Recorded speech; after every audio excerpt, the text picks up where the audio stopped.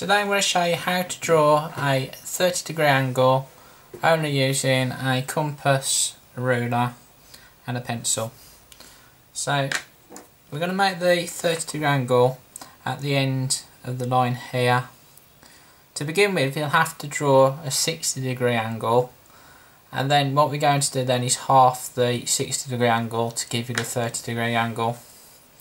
So to get your 60-degree angle, open your compass to the full length of the given line and do 2 arcs either side of your line.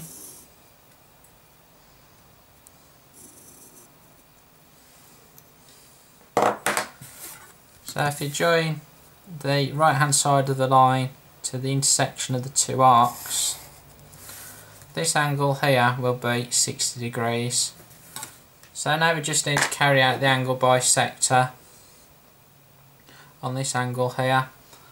So if you put your compass point on the right hand side of the line, we need to do an arc which passes across the 2 lines which we already have. So once that is done, then we can move our compass now to these 2 new intersection points.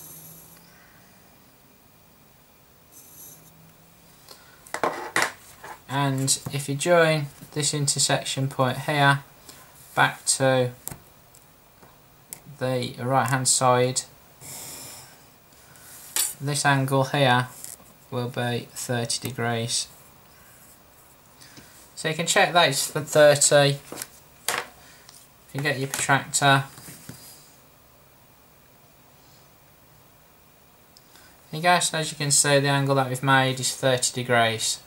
Thanks for watching.